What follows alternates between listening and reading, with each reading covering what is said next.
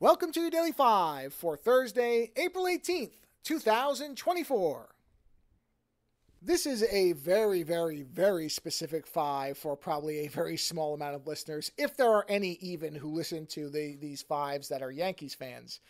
But I did want to take the time to talk about the very, very well-known and recently retired announcer John Sterling. Now, John Sterling has been announcing Yankees games since 1989, and at one point had done over 5,000 consecutive called games without missing one, which is a remarkable achievement.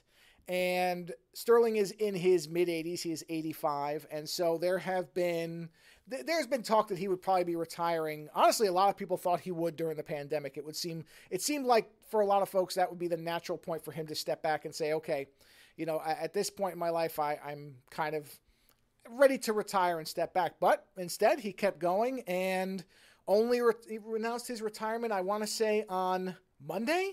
I think it was Monday when it was confirmed that he was retiring effective immediately. And many people are speculating it's health-related, which wouldn't be a surprise. Again, he's 85, and this is not an easy job for anybody to do.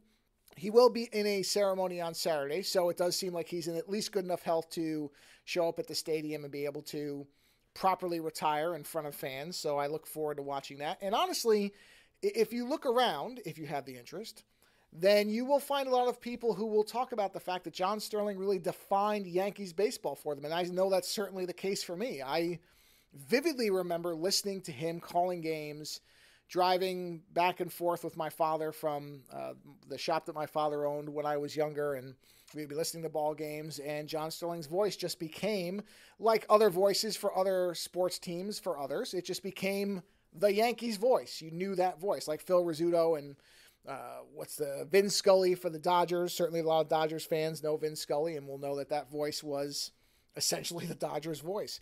And that was John Sterling for me. He was a divisive broadcaster. I think that's fair to say. His style was not for everybody, although you will find that many people, even people who did not like listening to him, still recognize his contribution in terms of broadcasting. And he is certainly a Hall of Fame broadcaster, and I have no doubt he will immediately go into that hall alongside other great announcers, like I said, Vin Scully, John Miller of the Giants. The Giants actually have a fantastic announcing staff. If you've never listened to them, the San Francisco Giants, they have a stable of really great radio people, radio and TV people.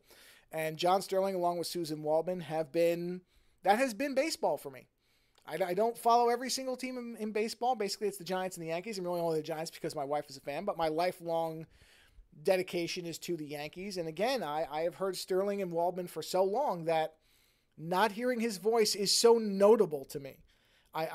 Anytime, because obviously in recent years he's taken more time off because again, 80s, this is not a job that you can just keep doing forever because it does involve a lot of effort. And so when he would take vacations or not travel with the team, which he had done in the last, I think 2 years, he hadn't traveled with the team, there was just an immediate absence there.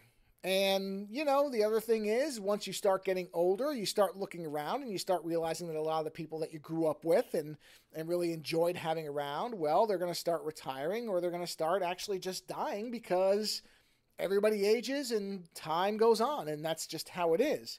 But it was weird because I just never felt like John Sterling would ever not be announcing the Yankees, even though, of course, in my mind, I knew that couldn't possibly go on forever.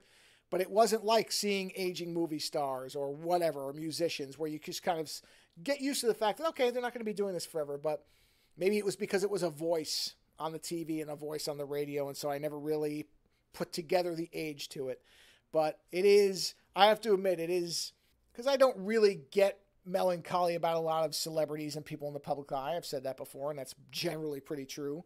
But such a large part of my youth was listening to John Sterling doing Yankees games. And so the idea, Susan Waldman will still be doing them, which is great, but she's also in her, I think she's 77.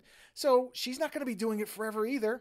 And at some point, Yankees games are going to sound just completely different to me. They already do to some extent because John Sterling isn't there. So I wanted to just take a couple of minutes, 5 to be exact, and talk about John Sterling as a wonderful broadcaster, a part of my youth, and someone who has contributed immensely to the history of the New York Yankees. And that's it. Later.